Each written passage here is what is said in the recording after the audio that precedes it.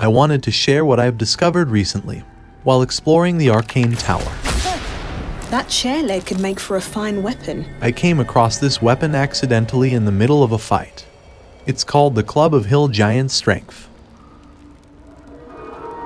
I then loaded an earlier save and found that this stool will set your strength to 21 while you're sitting on it. No. What's this?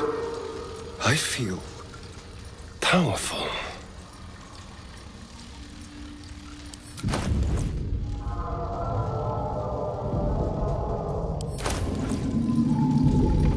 Damn it. It's gone. Unfortunately, the buff disappears as soon as you stand up. That chair leg could make for a fine... What's that? If you break the stool, you can then use one of its legs as a club. This has a weaker effect and will only set your strength to 15. It's still very useful, as Astarian's original strength is only 8.